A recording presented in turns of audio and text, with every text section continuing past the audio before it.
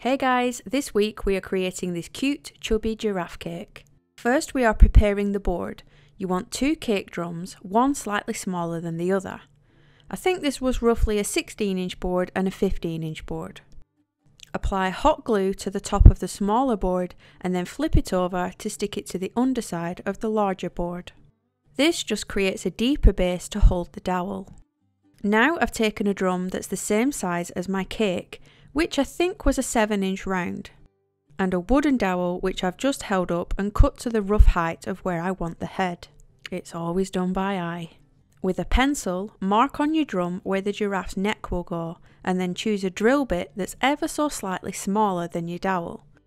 So here it's a 12mm dowel and I'm using a 10mm drill bit. This is because your cake drum is made up of mushed card and the hole needs to be a nice snug fit. Here I've started the hole off and now I'm raising it onto bowls so I don't go through my worktop. You don't want to go all the way through, just as deep as you can. Now add hot glue inside the hole and hammer your dowel down into it, making sure it's as straight as you can get it.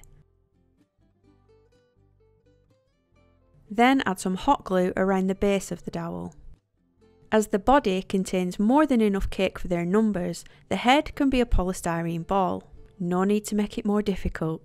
I have a cupboard full of these in various sizes because they always come in handy. Take the same drill bit and very gently go down into the centre of the ball. Do it very slowly because it can get messy. Hot glue can actually melt polystyrene, so add it to the stick first. This will start to cool quite quickly, so as you slide the ball over it, it should be just hot enough to stick it, but not hot enough to melt it. Push up any glue that remains once it's cool enough to do so. To cover the dowel, you can use bubble tea straws. I'm just cutting one up the centre and wrapping it around.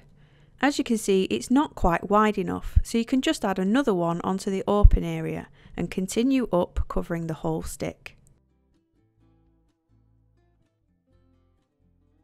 To cover the hot glue at the base, I've just got an oval shape from a thin piece of cake card, and then I'm going to cut a slit and a hole wide enough to fit around the dowel. You can just slide it into place and stick it down underneath with more hot glue so it doesn't move or lift. Then cover all around the base with chocolate ganache and cut slits in your cakes to fit them around the dowel. Add your fillings of choice and keep stacking until you're around 4 cake layers high. You do not want to leave this gap open. Open air is what causes your cakes to go stale or bad. Just like bread, they need to be fully sealed to last longer. You can either put buttercream or ganache inside. Start carving your cake into the chubby body of the giraffe. I'm just slimming down the sides and cutting in to round out the bottom.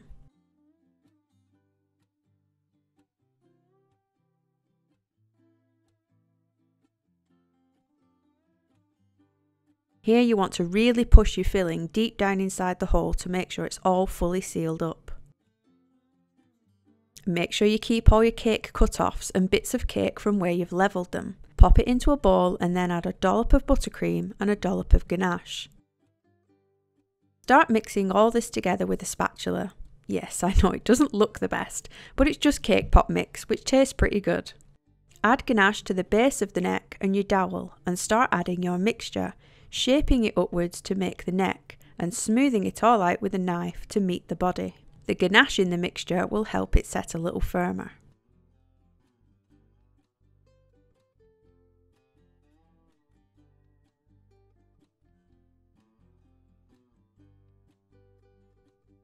Now we have a basic shape, you can give the whole thing a rough coat of chocolate ganache.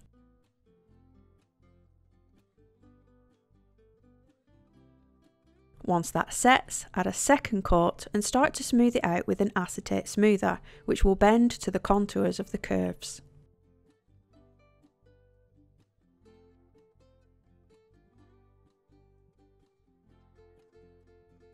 Once it's all set, dampen the ganache and then add your yellow sugar paste. There is no real way to doing this. As you can see, I just make this whole thing up as I go along, slowly easing it out around the neck and down the front. Just keep trimming where it meets.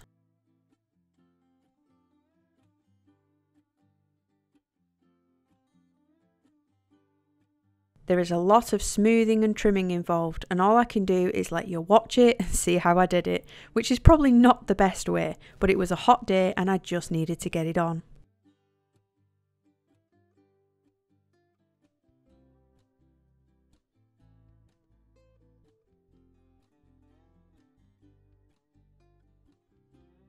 The best homemade smoother for curves is actually a lump of sugar paste.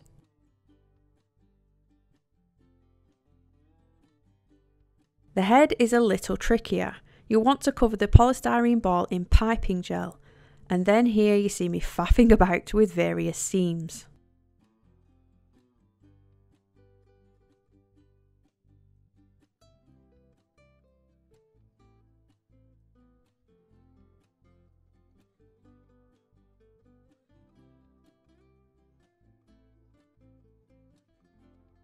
Once that nightmare job is completed, cover the board using the toilet seat method. But don't do what I did here and just randomly chop off a massive piece of sugar paste that I actually needed. It is now way too short, but luckily we can fix it by patching in a piece and then texturing the whole board in grass, so no one will ever know.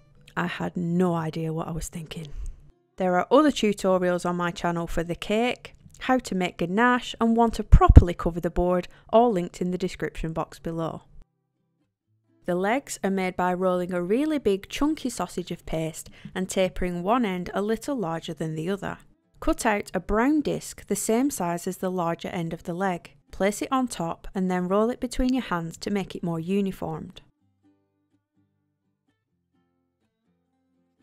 Stick 2 legs at the front of the giraffe and 2 behind. Now if you're left with any seams on your giraffe, it's a good time to cover them up with lots of brown splodges.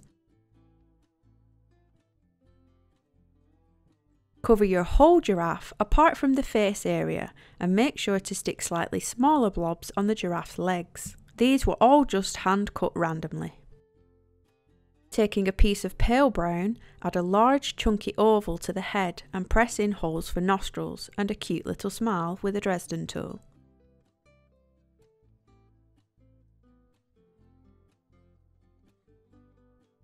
I've added my muzzle on at an angle so it looks like he's tilting his head slightly. You'll want to do the same with the cocktail sticks to support his ears and ossicones. Yes, those little knobbles on its head, and yes, I totally had to look that up.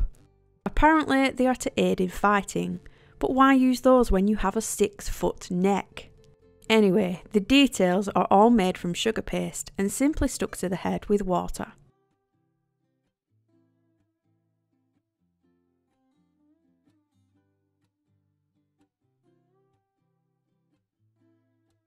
The tail is a small yellow sausage with some chocolate brown paste teased into a little tuft of hair.